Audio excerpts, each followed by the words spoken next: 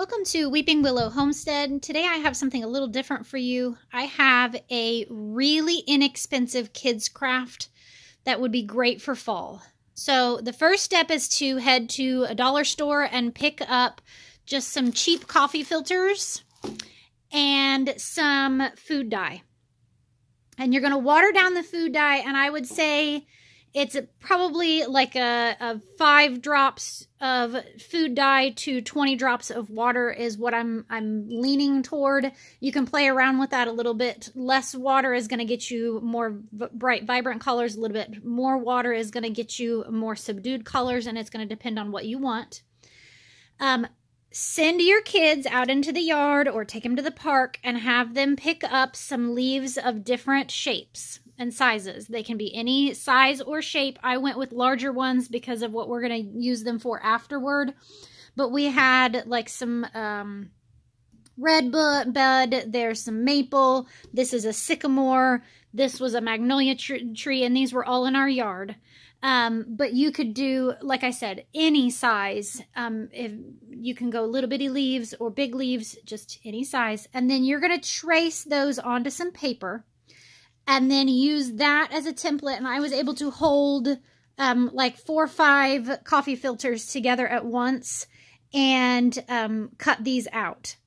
So you can cut out multiples all at once, okay?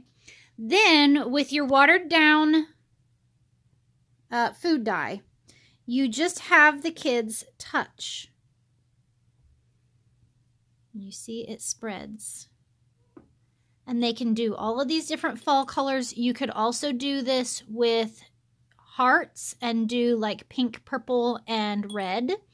And do more of a Valentine's Day thing. But it just spreads, and it spreads out quite nicely, and the colors blend beautifully. We did use some green as well. I don't like it as much. I like the ones that are the more fall colored leaves, but you let it spread, and they can put as much or as little on. If they get too much, it's not that big of a deal. And then we've been laying them down, and here's some of the finished ones. Laying them down on just this big sheet of paper. Newspaper would work fine. I don't think it would probably have any issue with like the ink from the newspaper coming off. Wax paper would work, parchment paper, anything along those lines.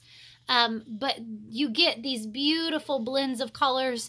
This one we like speckled, like flicked the green on when it was done, so you just get little flecks of that.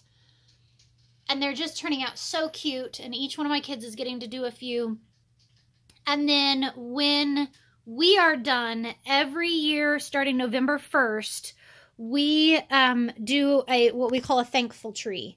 And it's just where we do every day, everybody writes down something that they're thankful for. Just reminds us to be grateful, how blessed we are.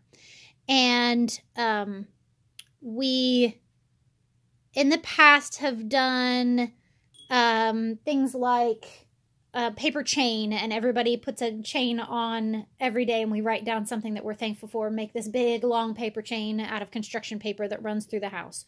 Or we have done, I've made a big using this paper here, and I just got this at a thrift store forever ago.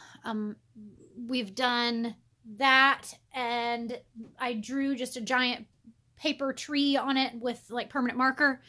And then we each got little leaves, like little leaves, and we would each write one thing on it, and then we would put those on and just tape them onto the tree. So by the end of the month, the whole tree was just covered. And we do it from November 1st until Thanksgiving Day, or you could do it through the rest of the month. But I just wanted to do something a little different this year. This is my favorite so far. I just think it's so pretty.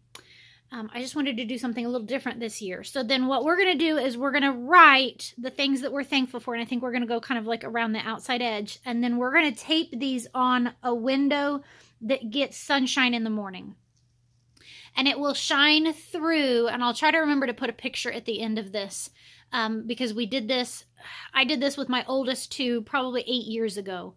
But the light will shine through, and it just looks like stained glass, and they're so pretty. So a really inexpensive, I mean, especially if you already have the coffee filters and the food dye on hand, but at most you're going to spend $3-4 if you go to the Dollar Tree and get these supplies.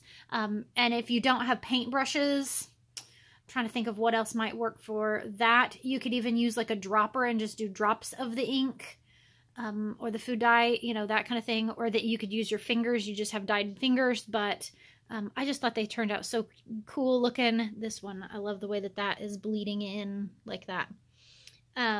So yeah, just an inexpensive way of making a fun craft. Let them dry completely, tape them up in your window, and then you could do like we're doing, where we're just going to tape them up one a day and do the thankful thing, or you can just do it as a fun craft. So I thought I would share that. So yeah, if you do this, let me know, and let me know how it turns out. So, all right, thank you so much for watching. I hope you have a great day. Goodbye, and God bless.